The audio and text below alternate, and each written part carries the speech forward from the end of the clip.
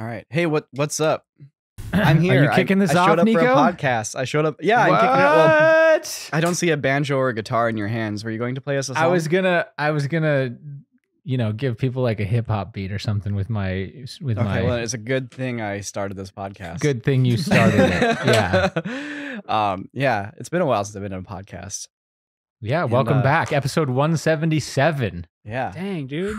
And today I threw out this idea to talk about Reddit and this craziness that's been kind of going down over there.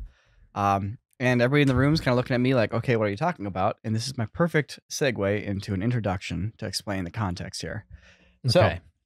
So, Reddit about a month ago announced it was going to increase the price for API access. So basically, if an app that lets you look at Reddit wanted to ping Reddit servers and say, hey, can I have this page? Can I download the information for like this comment or whatever? There's a cost associated with that. And Reddit took that cost and in the span of 30 days, 20x'd it. They turned it up. Oh my God. That's right. 2,000%. Oh my To which every third-party app developer went, whoa, I can't 20x my revenue in 30 days, guys. And they're like, oh, well, we'll definitely work with you guys to figure something out. I'm like, okay, I sent you an email. All right, and that's it. So we told you actually 20x. That's it. The end. Done. And so what's actually happening now is all these third-party apps are shutting down because they can't just generate millions of dollars of revenue in the span of 30 days. And they're like, hey, we could try to spin this up. We do have subscribers. There's a lot of these apps are really big apps. What's an example of one of those? Like third-party? Apollo would be a third-party Reddit app Okay. that Yeah. thousands and thousands. Let's try to give a specific doesn't have to be an example, but a specific way that this would affect a business.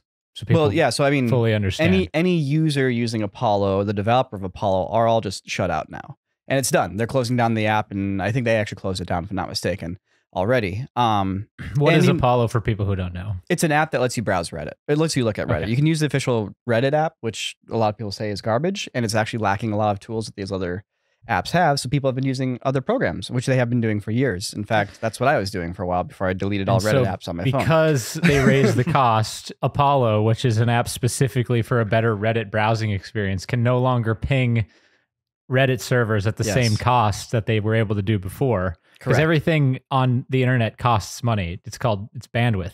Right. Obviously, video costs the most, but just even simple data costs money.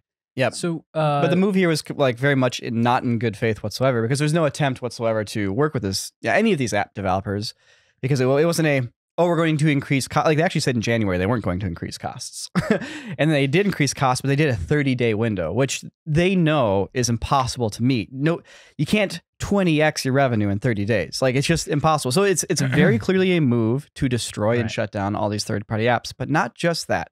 That's the narrative that everybody kind of hears, right?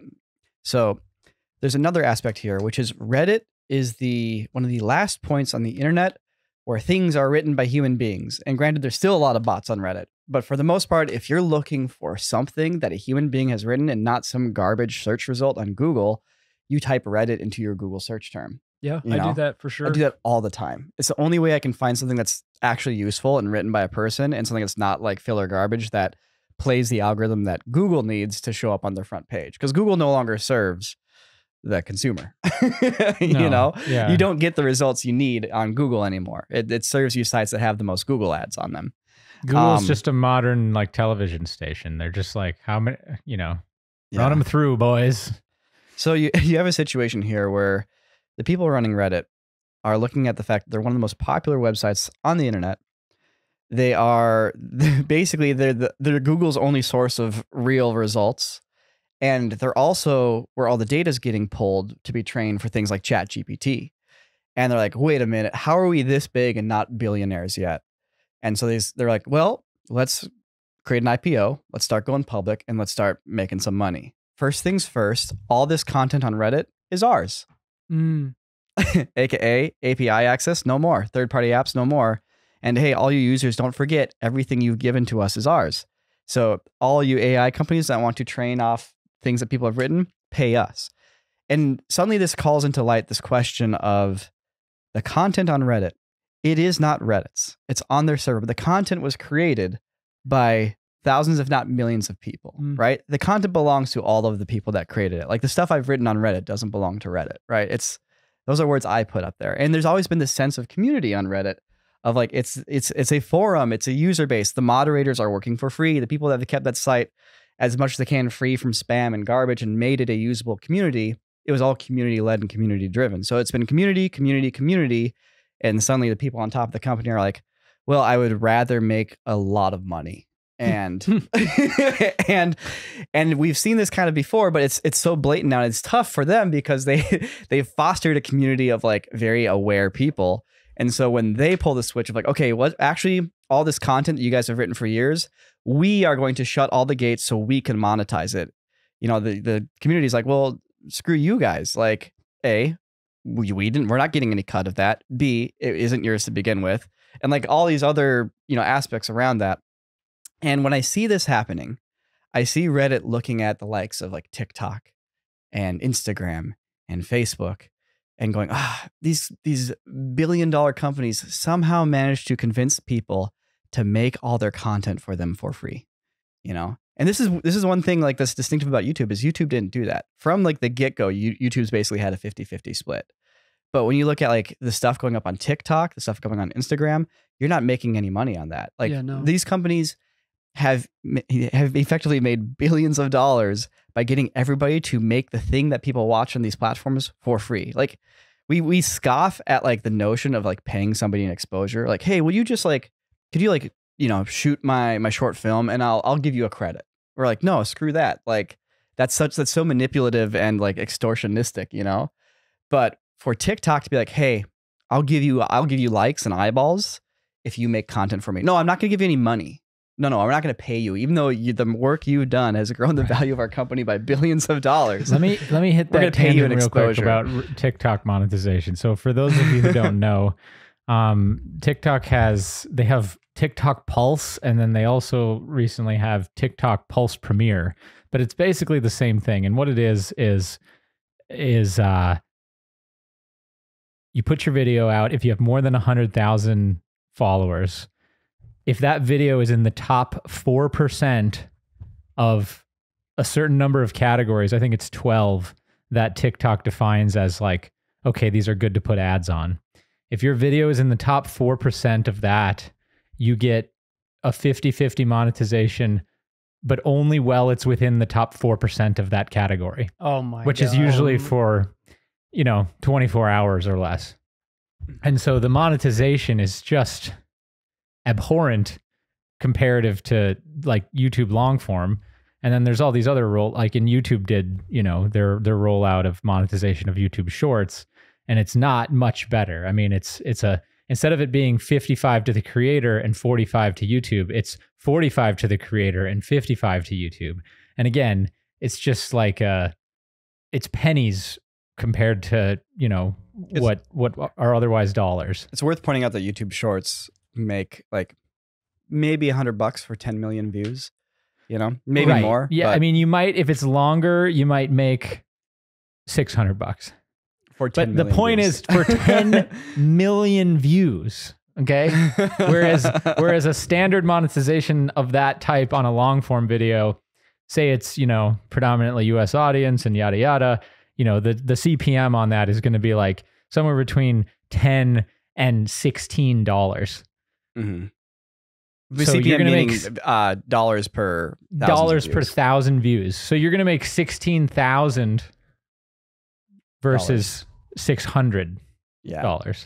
And one's an actual like, hey, you built the content for our platform, people watch it, here's revenue. Like one's actual revenue, which, like, to YouTube's credit, when I look at all of these modern media companies, YouTube is the only one that from the get-go is like, all right, content creators get a cut, and not like it's not great, but it's fine. It's like we've been able to make a business at it for 12 years. So I've never got the sense that it was like unfair, because YouTube's been also pioneering the whole, like, how do we build an ad environment and an ad ecosystem in the world of online. Like they started it, they forged that, like, and they've learned like there's real life like networking that needs to happen. You can't just algorithmically do ads. You need to have sales reps. They need to talk to companies. Like it's a person to person business at the end of the day.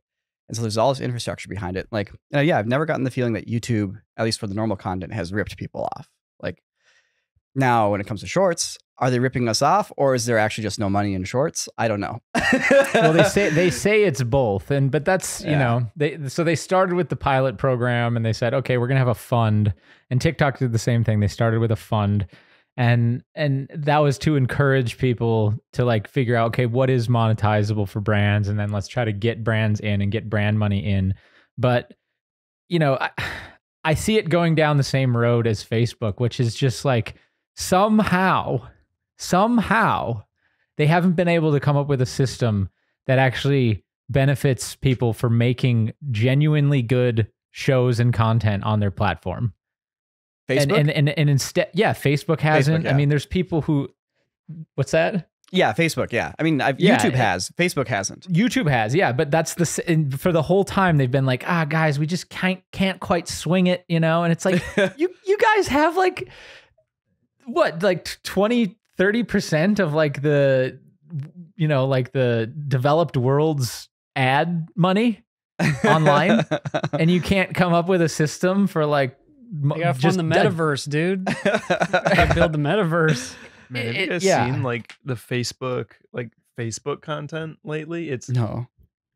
There's so many, like, you think they're going to be a 1 minute TikTok, but then you look at the runtime and it's 20 minutes. Oh no! But it's paced like a TikTok, and they'll just be like, I saw one recently where it was like a really staged like black belt versus corrupt cop showdown, like body cam footage, and it was just like them standing there and arguing in karate stances for 20 minutes. It's like a Dragon Ball Z episode. Like, what is their algorithm like? Like how is that what sells, man? Yeah.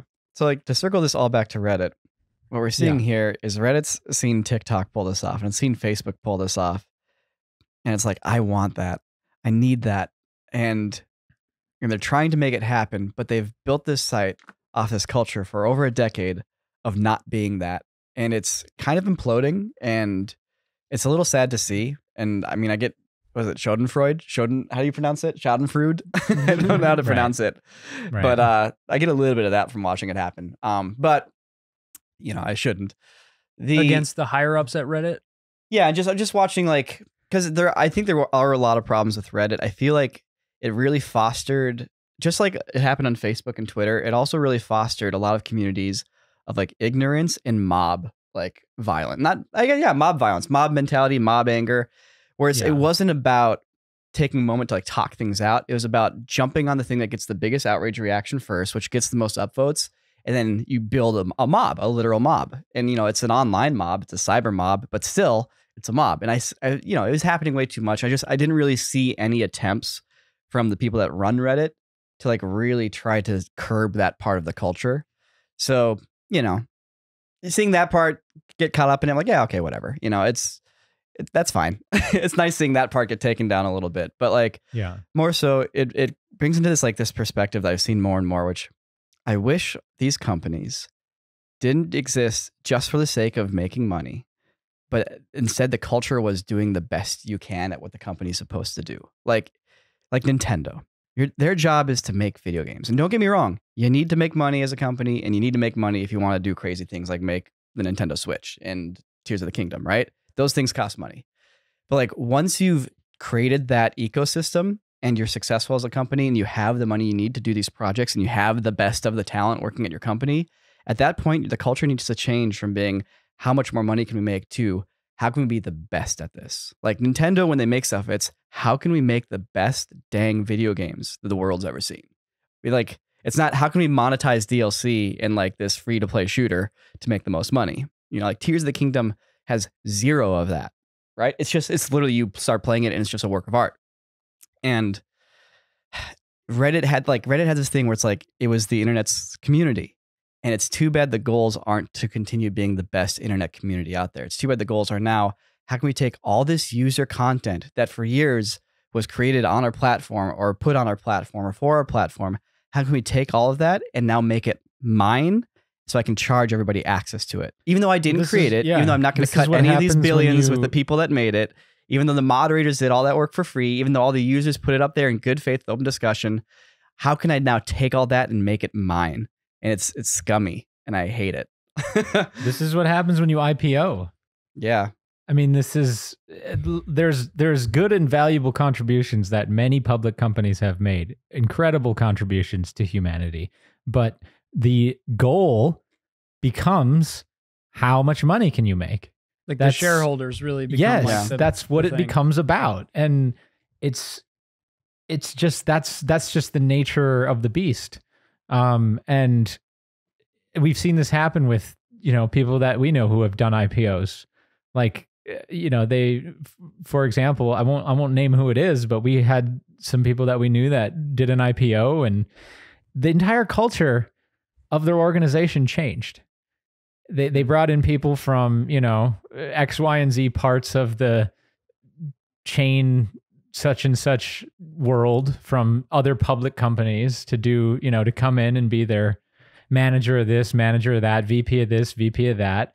And the whole thing became about like, well, we need to get rid of this, and you need to do more of this, and you need to do less of that, all for the sake of just like making the company more valuable as that being the goal. Yeah, they're going to do the thing they did at all the other companies they worked at.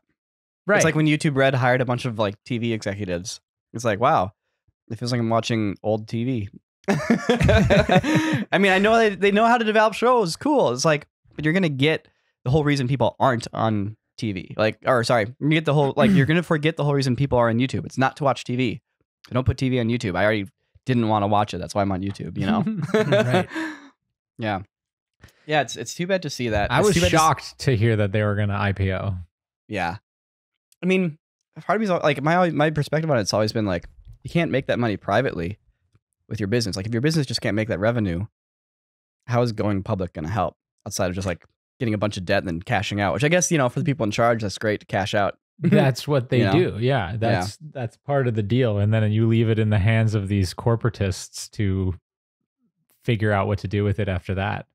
I mean, I look at Valve, and Valve has never gone public, and they're like the stewards of Steam, right? Yeah. That is their job. And their job is not to make the most money possible. They need money to do their job, and they're making money. And I'm sure they like the amount of money they're making because they're making a lot. But at the end of the day, Steam, it's all about Steam, and that's their focus. And they're always working on it, and it's always there. It's like, and it is like the shining example of like PC gaming and like the marketplace and the storefront for that. Well, and every game they put out is like you're saying, it's like Tears of the Kingdom, where it's just like there's nothing in here that is meant to just milk you. Well, actually, except for Team Fortress 2. Oh, okay. And Counter-Strike. But yeah, and Dota. Yeah. No, they invented that whole monetization scheme. But still, there still is clearly a goal to make the best product with Valve also, at least when it comes to Steam specifically. But, all their games, like Portal, Counter-Strike, they're incredible games. Yeah. I mean, heck, the Vive, the Index. Yeah. It's a real weird thing that we're in right now, where there's billions, hundreds of billions of dollars being generated on ad revenue being spent online. Mm-hmm. With hyper-specific focus on ROI and way better conversion than you ever got with print media or traditional TV. Mm-hmm. Yeah. So not only does it work better, but there's more money being spent on it now than there ever was in the traditional mediums. And somehow, because the distribution is accessible to everybody, it's just, they're getting content for free, basically. Which is crazy. It's crazy. It's like the entire model. It's weird that our culture doesn't see that. It's weird that people aren't like, oh, like TikTok slave labor, exploiting it's like everybody. Slave labor. I mean, it's not. You're not forced to do it. You're not forced to do it. It's like everybody's an intern. Well, I think right. That's the interesting thing with TikTok is that the kind of bar for the content is so kind of low in terms of, there's good stuff on there, good informational stuff, but the production quality is not good at all. It's just somebody filming on their phone. Like each individual person, you look at it and go, well, it's pretty low quality, but it's like millions of videos being uploaded every day probably. and it's the sum total of everybody's contribution, but then the company just takes all of it, which is just, it's really There's weird. like 3 million uploads to YouTube every hour or something like that. Yeah. Something crazy. And that's just YouTube. I'm sure there's more on TikTok because it's shorter form. But yeah, it's wild. I'm not sure where it goes. But it is a little bit weird. And you know, when you look at like what were those movies with Jennifer Lawrence and she's in like the Hunger Games? Oh yeah. It feels a little bit like that, doesn't the it? corporate Hunger Games, where it's like we have a website that has all these viewers, and we will give them to you if you can kill all these other channels around you. And like the people who really make it on these platforms, you know, they come out dressed just like in the Hunger Games movies a lot of the times. You know, it's like, where did you get these wacky clothes? I can't even pronounce your rapper name. Like, I don't even know what and it's it's just a weird phenomena. You know, there was one point, I think, in the history of the development of like, you know, monetizing videos and all that, that was really pivotal. And I'm going to give YouTube credit again here because it's compliments to YouTube. So there's a phase where everybody started doing brand integrations where we're all like, hey, okay, ad revenue's cool. I mean, in the early days, you actually didn't get ads for like until like 48 hours after your video went up. So like most of your views kind of already happened. But you could also scam the front page to like sit there for a week. True. You could also, and also YouTube would glitch out. So if you're lucky enough to be on the front page, you might be up there for a week sometimes. And that was a lot of views. But since ad revenue was all over the place, people were like, well, we do have an audience and there's plenty of other, you know, forms of media out there to take inspiration from, like, you know, say talk radio. Let's just take sponsors and we'll just have our own sponsors in our media. YouTube can still run ads, but yeah, we'll have AKA brand integrations. And this is the early days of that, right? That wasn't really a thing. Like there was no FTC like disclaimer that you had to do. You didn't have to say videos are sponsored. But YouTube, rather than like for a brief moment, they're like, ooh, should we allow it or should we take a cut? And like, I think there's a conversation of like, A, there's no way you're going to be able to control it if you try to take a cut. Like people are just not going to pay you. And B, if you disallow it, you're going to kill your platform.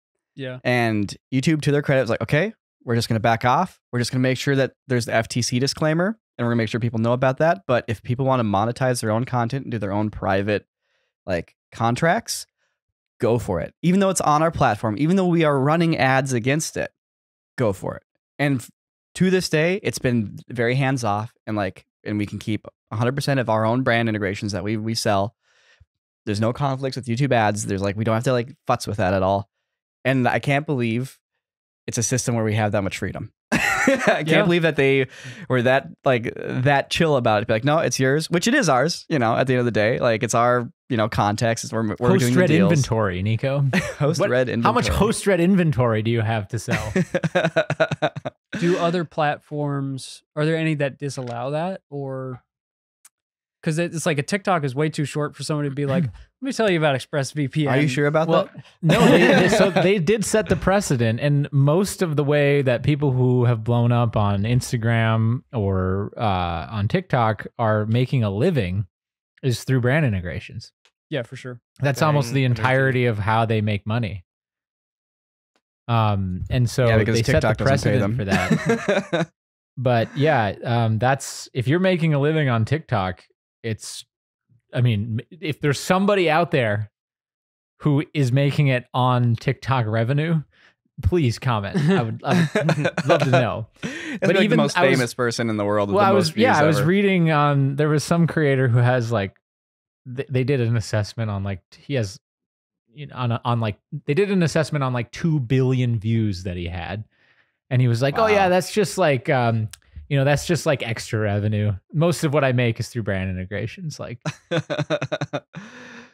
yeah, wild. There's kind of a parallel here with one of the arguments from the Writers Guild is specifically about streamers, which I really take to heart, is that once again, these like massive corporations, they're all making their own streaming service. And the only way that they catch steam is when they have a good show on there with good writing, you know? Just think about like Netflix with House of Cards or even HBO Max with like some of those shows, Succession and stuff like that.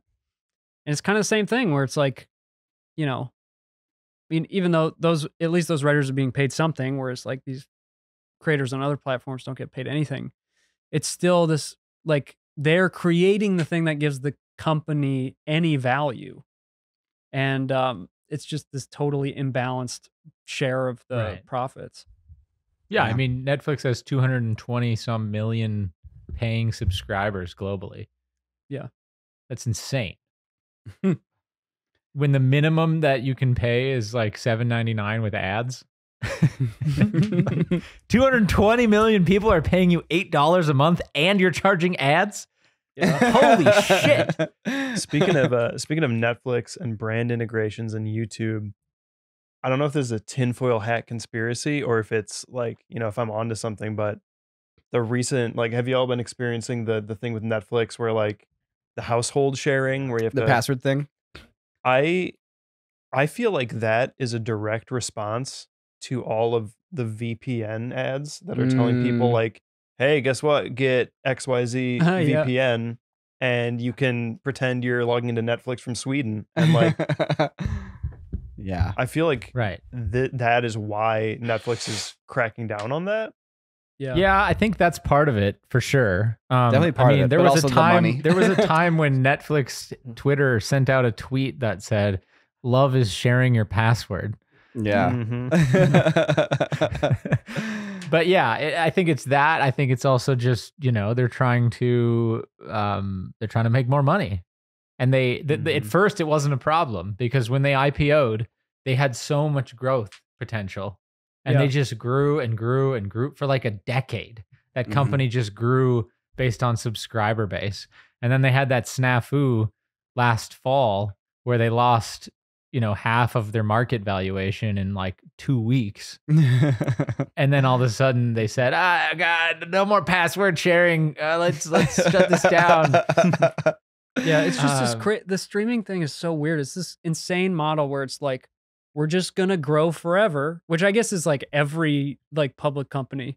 But like at some point you run out of the number of people who can subscribe to your streamer. Yeah. Like you just like, why can't you be like some like Japanese ink maker where he's like, I just exist to make the best calligraphy ink and that's all I do. Like, why can't Netflix, once you have 220 million subscribers, why can't they just be like, we exist to make the best shows, and that's the only reason we're here. Yeah. Why is it still about and no password sharing?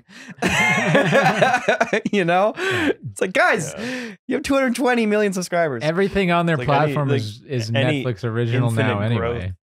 Like infinite growth is gonna, like, there is not infinite resources, whether it's viewers, whether it's yeah, you got to be doing it because you love it. Yeah, your phone doesn't like you staying in Discord, does it? It really doesn't. I don't know what's up. Griffin's phone is mad at him. Yeah. So YouTube launched their Shorts thing a while back. Yeah. Which is kind of like their answer to TikTok and kind of like Instagram. I don't know how it's doing. I don't really like check up on that stuff. But then, you know, it's become quite invasive. Like when you open the YouTube app and it just goes straight to It doesn't do that Shorts. to me because I'm so anti-Shorts. It doesn't do it. So like, it knows. It knows. Because I actually do. Let me see what happens when I open it right now. I watch a lot of like cooking content, and that is the best Shorts content on any platform because it's just somebody making a thing and you can just watch that. I can watch that for like, you know, a long time. So I get lost in that. Yeah. So maybe I'm a Shorts. Okay, so the first thing it did was give me an ad for YouTube Primetime, official TV shows now on YouTube. And then, yep, the first thing it gives me is Shorts, and I don't even watch Shorts on my phone. Let's see. I'm going to quit YouTube. It gives me an ad and then it gives me Shorts. No, it gives me home. It gives me the home screen, which is just videos and some stuff. So, and when you scroll through your feed, how often is it showing you bars of Shorts? Because even in my subscriber feed, I'm scrolling through and every other sort of row is Shorts. And it's like, it's all over for me. So you don't get it as you're kind of scrolling through? No, it's just videos for me. That's interesting. Because I dislike this idea of companies trying to distract you. Where it's like, if I open Instagram to look at the posts my friends make, and if I scroll a little too far, and there's like a really curiosity-inducing like reel that's like right under there, it's so blatantly like they're trying to be like, hey, look, hey, It's like, yo, shut up, stop. Like, I'm not here for you to like hit me with some shocking video or something. Like, I just wanted to see what my friend's post was, and I scrolled through the feed. Once I got to the end, I wanted it to stop. Right. And it really half is of the manipulative. feed scroll now is things you're not. No, on Instagram, no. Profiles you're not following. Once again, I also turned off any suggestions. You can only turn them off for a month at a time, but I did it every month that it popped up. I've never You can only stopped. turn it off for a month at a time? Yeah, in fact, maybe I did it enough that it just gave up on me. Because I haven't had that suggestion for a while. My feed is only people I follow. The moment it is not that, I quit Instagram. Like, I do not want to follow random people online. I only want to follow people I want to follow. And thankfully, YouTube subscriptions also does that. But yeah, so like Instagram, they try to distract you. YouTube's like, well, everybody loves shorts, I guess, and all these companies are making billions of dollars. We should probably try it. So they have shorts. And, one of the things was like, hey guys, if you guys make shorts, it's really helpful for reaching wider audiences on YouTube. And we're like, oh, let's give it a shot.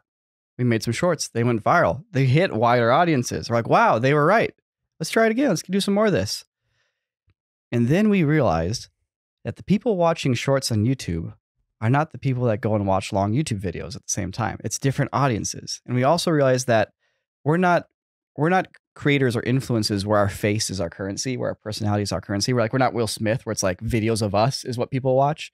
Like, we're creators and people want to see what we make, right? They want to see the renders we make or the films we make or whatever, the experiments that we do. And like, cool. Like, we're not annoying personalities. We don't ruin the videos if we're in them, but like, people aren't necessarily coming to the videos to watch like me crack some jokes, for example. And so having a short with us in it also doesn't boost our value at all because our faces aren't our currency. And so now we're caught in this spot where it's like, well, maybe shorts aren't worth our time, even if there are views there, because there's no ad revenue. The audience that watches them is not the same audience that's going to go and watch like a 15-minute long VFX artist react. And they don't actually build value because it's our work that's our value. And a short kind of cheapens your work. And it's not our face that's the value. And that's kind of the main thing that you put in a short. And so, yeah, I don't know. Shorts. Yeah, I'm curious about I was digging into some of the analytics today to really get to the bottom of the question of whether or not people who come to our channel from a short actually end up watching the long form videos, which is what they're known as now. We used to call them shorts because it was comparison to movies and television, but now it's considered long form. And I haven't gotten to an empirical bottom yet to understand exactly that, but that's kind of what we need to crack is whether or not that's actually. Did your power go out? They're on to him. Can you hear You're me? still here. Your internet's still up. Oh, my man. internet's still up. Okay. Yeah. How is that possible? It's because I have well, hold on. Actually, my breaker. I might just have to flip a breaker until they get to your location. Okay, but anyways, let me flip this breaker. That's the thought I'll leave you with. I'll be right back. It's like, are you getting attacked by like a SWAT team or something like that? Yeah, dude. I think the Russians are in. This is Red Dawn for Jake. If a 10-minute video is considered long form, how long until like a short is just like a dopamine release, like flashing light pattern? Yeah. It's like the scientists learned that if you flash red and blue back and forth with the green every 5 seconds, it induces the same dopamine hit as a TikTok dance video. Yeah, it's weird, man. It's weird. Do either of you guys spend any time on Reddit? What's your social media of choice? I would say I used to spend more time on Reddit. I would say Instagram is like the number one. Well, besides YouTube, I spend, I would say I watch YouTube as much as I watch any streamer or anything like that. But yeah, outside of that, Instagram. And then Instagram is really my engagement with like the actual content that's being made on there is like, if there's cool artists making stuff, I'll follow them.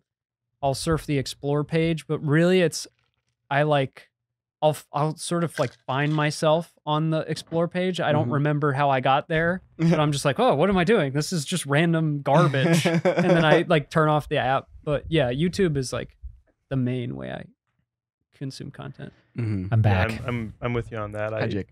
Watch a ton of YouTube and I am active on Reddit, but I am active in exactly one community. I I only use Reddit to go on the fingerboarding. I was gonna say subreddit tech deck, yeah. so that I can just go and be encouraging to like kids who are just starting out. It's like the one nice thing I do a day. That's That's great. awesome. Just go and be like, good form, man. Keep it up. Yeah, my Reddit experience got a lot better when I literally cut out every single default sub.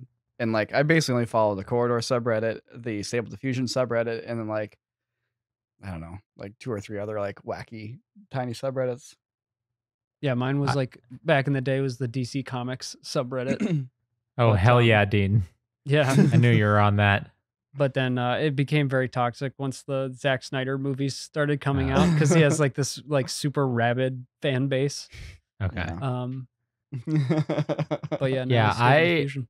I on my phone, I really only check Instagram on my phone. I don't really watch YouTube on my phone, but I do watch YouTube almost every night before I go to bed on my TV.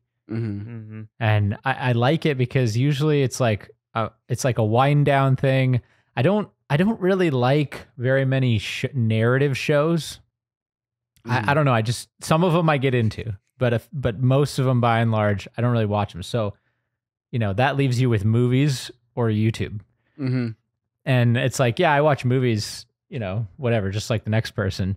But a lot of times it's like, 2 hours. I don't have 2 hours to sit. Like, I got to go to bed, man. I have like an hour maybe. And so I just follow a lot of different shows on YouTube. There's a really great one that I watch a lot called Medieval Madness, which is it's like historical breakdowns of certain aspects of life in the Middle Ages, and it's really good. Oh, that's cool. That's awesome. Yeah, I feel like it's like an energy thing with the narrative shows versus YouTube. Like my girlfriend and I will eat dinner and we'll like sit down for something to watch with dinner, and we're like, how are we feeling tonight? Do we have the energy to like engage in a narrative thing, or Because you want to bring yourself to it. yeah? But like YouTube is sort of give me like do the work for me. Like sometimes with a narrative show, it feels like you're like, all right, let's actually use our attention span to like engage in this narrative. But YouTube just comes at you and is like, here's information, here's dopamine, Yeah. Even though it's like, I will, even if I sit down and I'm like, oh, I don't have 2 hours to watch a movie, I'll sit down and watch like 3 hours of like 15-minute like top 10 worst train derailment accidents. It's like eating a freaking burger. Like for some reason that feel like, is it just like the illusion of like control? Because it's like, yeah, it's I'm like, not going to stop I think after it's just, one. you know you're going gonna to get something good. It's like going to McDonald's. Maybe not. You know you're gonna get something decent that's at the quality you expect. No surprises, and it's reliable. yeah, It's like all reliable. Look, You there's go a back. lot There's of good shows on YouTube. There's a lot of good train derailments. Like there's a lot of Yeah. content there. And I don't mean like narrative shows necessarily, but I mean channels who have established shows, just Yeah, like there's a lot our of them. channels, where there's a ton of those, and they have the people know what they're doing. They've got good insights. They know how to do the thing to keep it regular. You check it every couple of days, and there's always something new.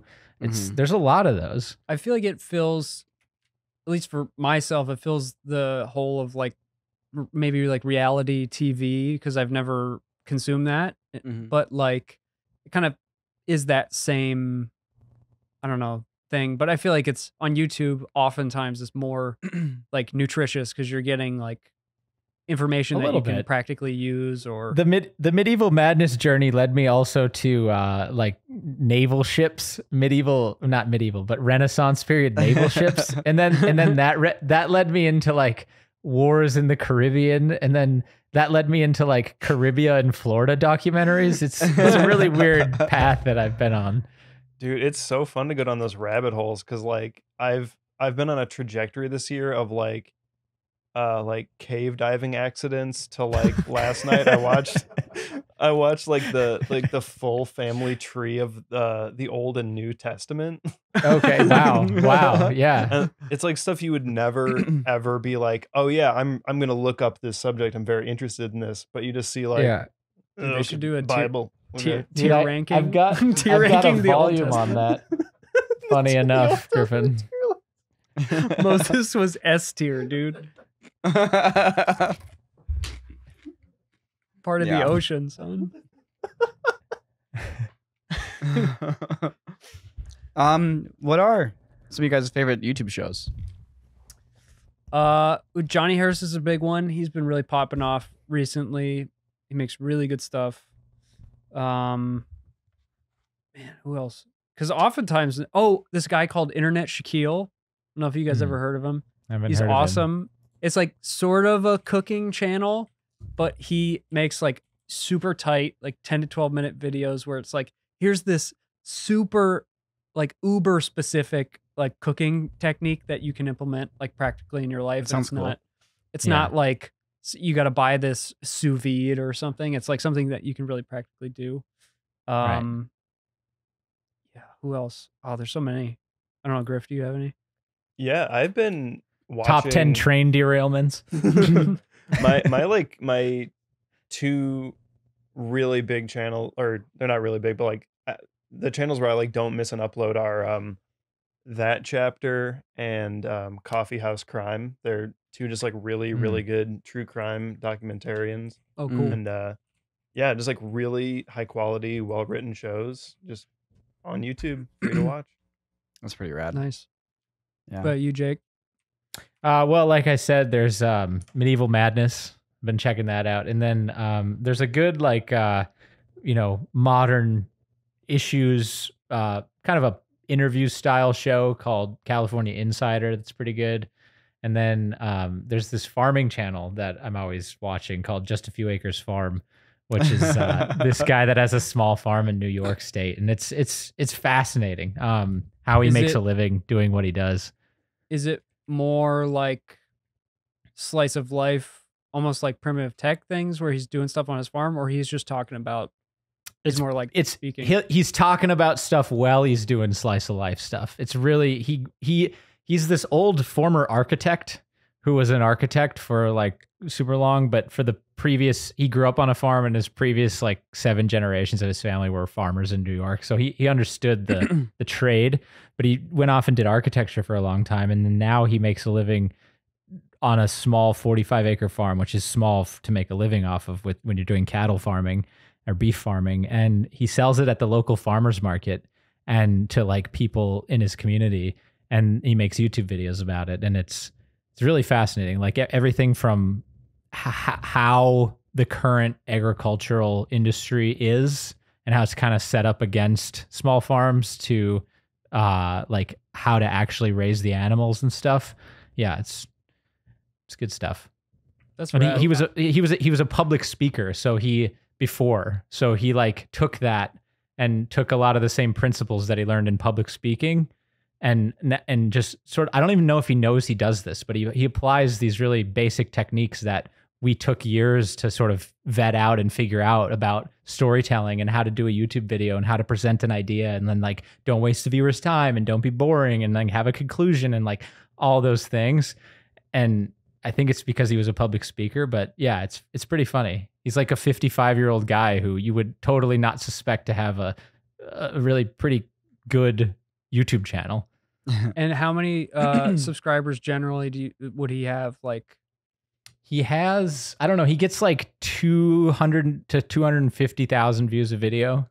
That's pretty good. And he releases like 3 to 4 times a week. So yeah, he's doing it right. Because that's what's so cool to me about YouTube, again, is like this direct connection with like a niche audience or like people who you're specifically trying to speak to. Like, there are channels that my girlfriend watches that are like, the person only has like 50,000 subs or something, but she really connects with the content that person makes, you know, because right. It's just speaking to something specifically in her life. But right. Nico, you didn't go. What's your YouTube channels that you're watching? Video Game Donkey never disappoints. Oh, dude, Donkey is so good. I'm writing some of these down. The Battle Report, the Operations Room and the Intel Report. That's what they are. The Operations Room is gives you like basically a top-down map view of famous battles, like told like to the person detail. So like for example, like different Easy Company fights, they went through France. It's like here's the maps, here's the movement, like step by step. Jake's so excited. Have you seen the Band of Brothers episodes that detail the Easy Company movements in France? Yeah, I mean, yeah, so on the Intel Report. No, but like Operations Room? in the Band of Brothers series, it's probably you should- a lot of the same battles. You should also watch the Operations Room I'm breakdown gonna of check those that fights. out. Yeah, It's pretty 'cause- good. Those guys are crazy. I can't believe they did what they did. How do they Anyways. remember where like every person went in a battle in World War II? Like I don't even remember everyone who was at my birthday party 3 months ago. Like, I guess when bullets are flying, everything gets really seared in your memory. trauma. I've been learning a lot of piano recently. So David Bennett Piano and Jason Zach are like the two like piano guys I've been following. Really good teachers and like really good at like laying things out in a really understandable way, but also being YouTubers and being interesting at the same time. Other than that, I don't know. That's about it. There's a Ganondorf guy that I've been following ever since we started playing Smash called MGK Ganondorf. Oh, dude, he's so sick. He's sick, and he gets like 400 views a video. Dude, those breakdowns. Was like, so I knew he was going to go up to the platform, so I did an aerial flank choke. Yeah. Hey, MGK, if you're listening to this, I would love a training session. I would love to fight you and see what you got. Yeah. I gotta look at a few more for shoutouts. There's one called Stylized Station. He makes really cool, like, they're kind of like Unreal Engine videos, but he does a really good job of he'll do some more like in-depth kind of tutorial videos, but he makes kind of like us really good broad top level Joe at the gas station could understand videos about like really complex 3D topics like parallax mapping, and he'll do a whole video about that. And he's really cool. I don't know who else. He's really cool. Yeah. Hey, did you see what the Smosh video that they put out? Yes, that makes me so happy. Yeah, that they bought the channel back. So rad. So they bought their channel back from Rhett and Link, Good Mythical Morning, which the reason why Rhett and Link came to acquire it because originally Smosh was with Defy. Yeah, and Defy had bought them like a long time ago, and then Defy went out of business, and then Smosh partnered with Rhett and Link to stay alive. But That's recently, that's such a hard, like, imagine, you've created this YouTube channel, it blows up, it propels you to success, you're doing your dreams, somebody comes in and says, hey, we can help you develop this into something even bigger. You're like, okay, so far so good, let's do it. And then imagine, and they buy it from you, but as part of buying it, they give you a lot of stock in the company. And then imagine, without warning, poof, the company disappears. All that stock that you had that they gave you for your channel disappears. And this channel that's yours didn't disappear, but it's not yours anymore. And like, imagine that you've built this whole thing and you made all these like decisions in good faith, and then just poof, gone. Like that's gotta be so gut wrenching. Yeah, and like happens the fact all that the time. Yeah, the fact that they kept making stuff, kept doing what they wanted to do, and then the fact that Rhett and Link like were down to sell it back to them and like put them back in charge of the channel, like it makes me really happy. And it's like it's really cool to see that there's people out there that are like putting things back the way they're supposed to be. Nature's healing, guys. That's what it felt like. Time heals all wounds. The MCN times, nature's healing. Oh my God, we're still healing from the MCNs. That's what it felt like, man. Like I saw that thumbnail and clicked on it. And I saw them sitting there together. I was like, maybe things aren't so bad anymore. It's like, yeah. I mean, like we've known both those guys for like forever. I mean, ever since like YouTube was a thing, and it's just like, yeah, they're really good people, and it's just really cool to see this happen. I'm sure it was scary as heck. I'm sure they got a lot of work to do, but it's really great that it's actually happening this way. But so just to tie in a point from earlier in this conversation, the whole IPO and businesses for the sake of making money thing. This is what happens when you take venture capital money. Mm-hmm. You take, and a lot of times, people take it for all the best intentions, but if they don't want to go down the road of just getting bigger and bigger and bigger and big, it's like literally in, what is that Dr. Seuss book? The Lorax?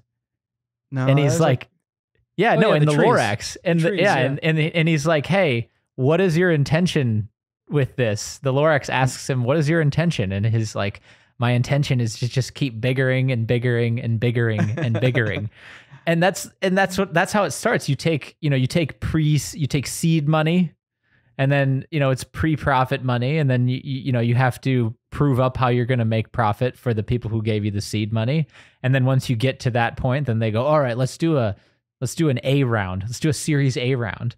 And then, let's do a Series B round. Meanwhile, the entire company, you just start chipping away, your control of it, while you bring in on all this debt. And then in order to pay back the debt, you have to continue to grow, because that's the only way that you can pay back the debt at a rate that is acceptable to the investors. And yeah, it's a strange thing. And unless that's exactly what you want to do, where you're like, no, I'm going to make a product, and I'm going to take seed money, and then I'm going to do this, and then I'm going to do this, and then I'm going to do this. And then that's literally if you're like gonna making like an air conditioner or shoes, it's like, I want to sell this to everybody. right. Then it makes sense to grow it as big as you can.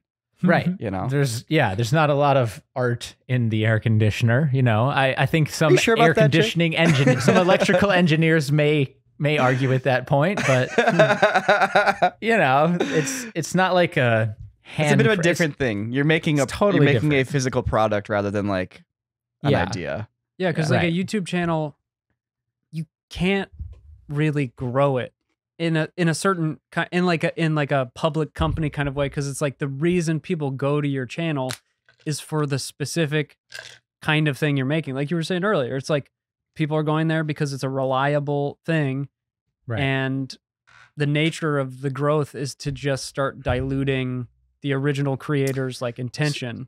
So we had some people reach out to us and say, hey, we want to give you guys, an investment round to do whatever you want to do with it, and X, Y, and Z. And I was like, okay, what if you were to come in, what would you want? How would you make your money back? And he's like, and it was all the same stuff. It was like, well, you're going to start new shows, you're going to do shorts, you're going to do more merchandise, you're going to do products, you're going to do, and it's like, they had a whole plan. But imagine, we're a team of 15 people. Yeah. And imagine now it's like, okay, well, now we need somebody to make the mobile game. Now we need somebody to do all the shorts. Now we need somebody to do all the extra merchandise outside of just the shirts we sell. Now we need somebody to do all of that. And then all of a sudden it becomes this unrecognizable thing, when the purpose is to what? Well, you make more money. It's like, I don't know. It's like, whose life is made better in that process? You know what I mean? It's like, I like making short films, but you know what I'd really like?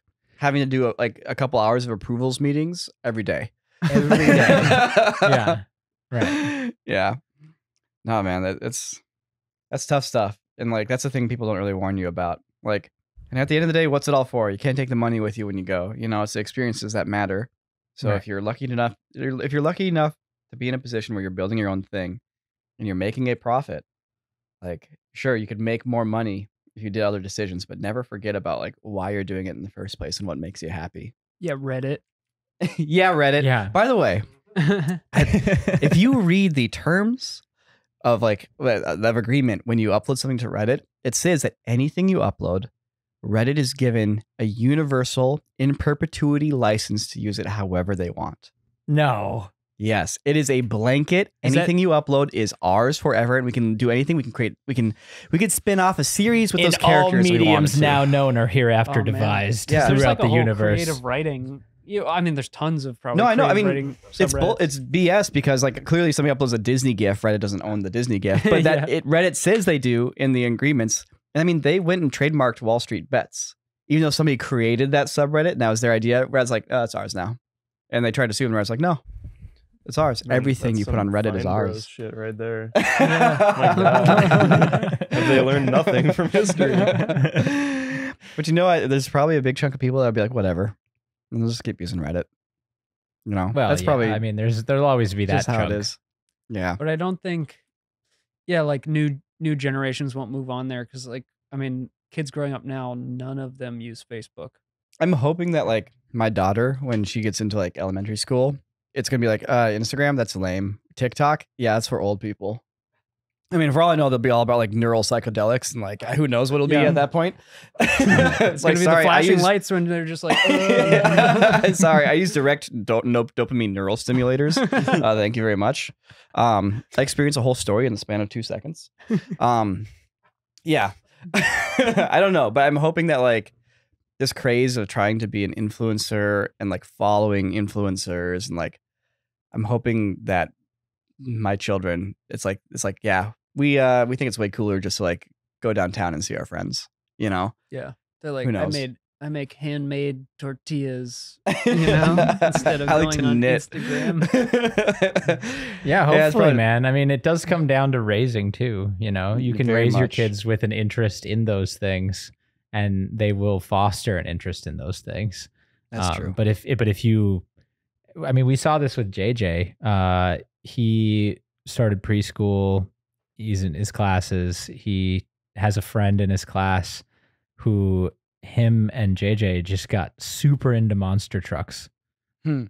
Like every day, every conversation, their entire social structure was structured around monster trucks. And we had to cool it. We had to tell him, hey, bud, it's fine that you like monster trucks, but there's other things in life.